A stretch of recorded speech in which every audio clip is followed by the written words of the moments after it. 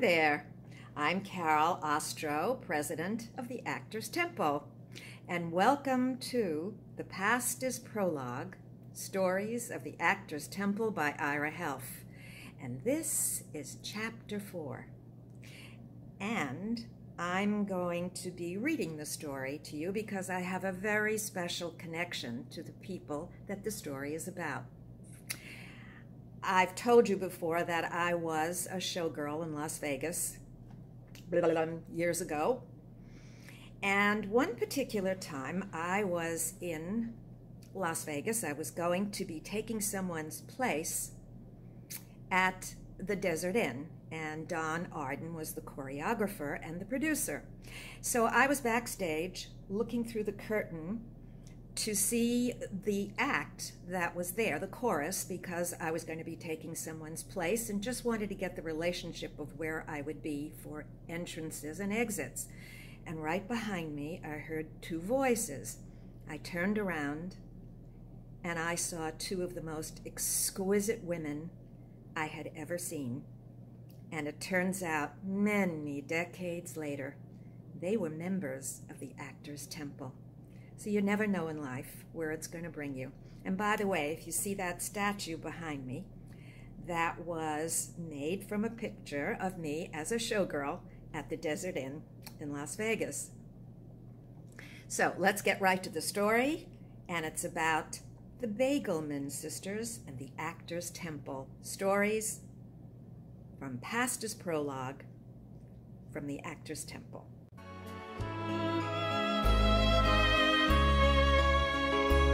The names Clara and Minnie Begelman, the Begelman sisters, are probably not familiar to you. They were born in the Bronx to Herman and Esther Begelman, Clara in 1920 and Minnie in 1923.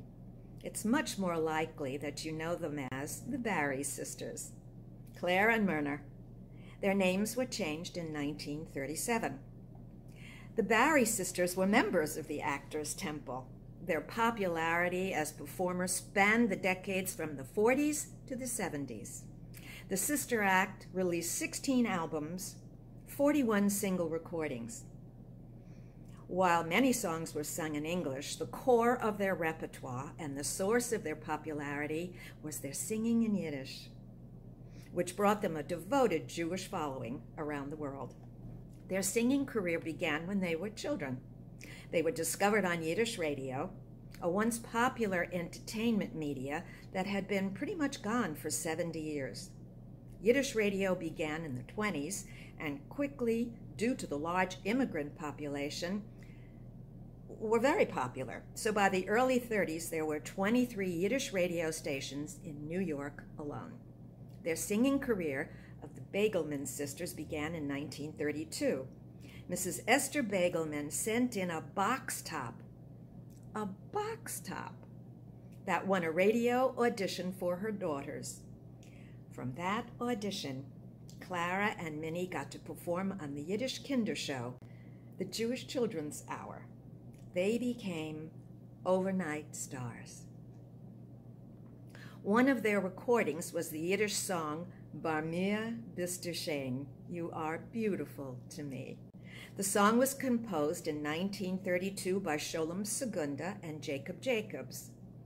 A few years later, in 1937, lyricist Sammy Kahn and pianist Lou Levy were at a show in Harlem when two black performers named Johnny and George took to the stage singing Bar mir bist du schön in Yiddish. Well, the crowd went wild. Kahn and Levy sensed a hit. Kahn wrote a mostly English version of the lyrics. He presented it to the orchestra leader, named, oddly enough, Vic Schoen, who added swing to the music. To record it, they got a then unknown trio of Lutheran sisters, the Andrews Sisters.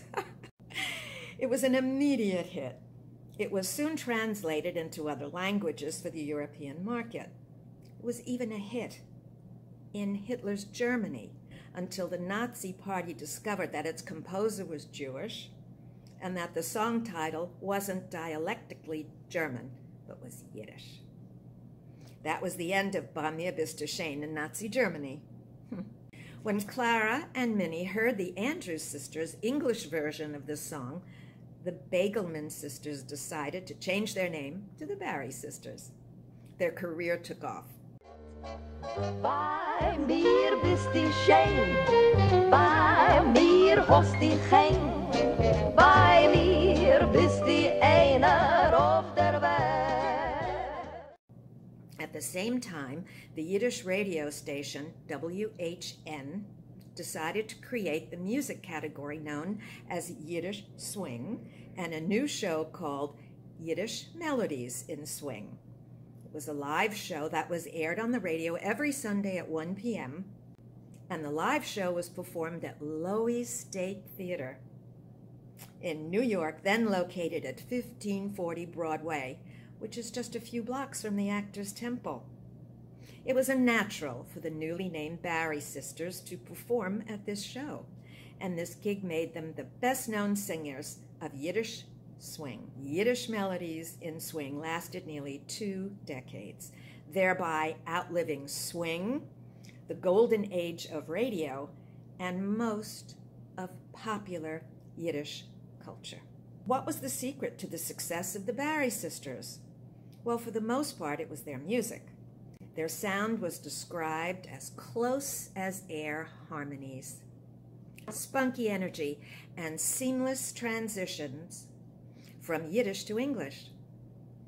There was also their appearance, which was described as 2 beautiful women dressed in the latest fashion, hair perfectly coiffed, singing with sultry voices that could make your heart leap.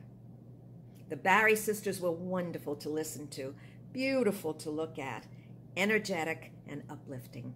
A perfect combination. If you haven't heard them recently, this is a great example of how skilled they were at harmonizing. Just listen to this.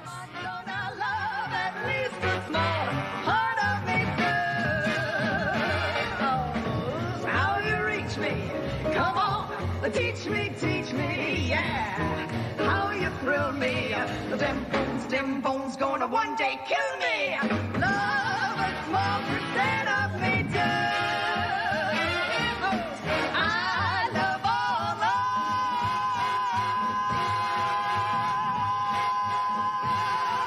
of you.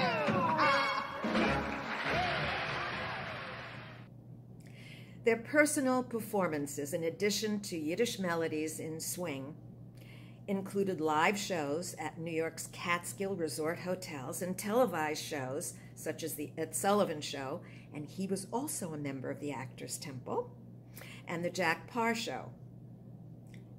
And they were in Las Vegas and Miami. The BarrySisters proudly entertained in Israel, and it was the time of the 1973 Yom Kippur War. Claire and Myrna did their best to entertain the troops of the Israeli Defense Forces. In November 1976, Myrna Barry passed away after a brief illness. She was only 53 years old. It was the end of an era. So the Actors Temple is proud to have had members such as the BarrySisters, who kept traditions and the language of European Jews alive. The BarrySisters are just one of the very inspirational stories we're presenting to you. Please remember, we need your donations.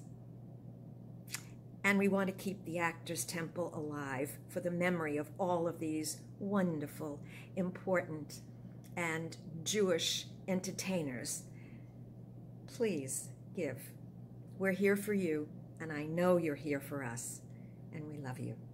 Thank you for watching Chapter 4, The Pastor's Prologue, Stories of the Actors Temple by Ira Helf. Shalom.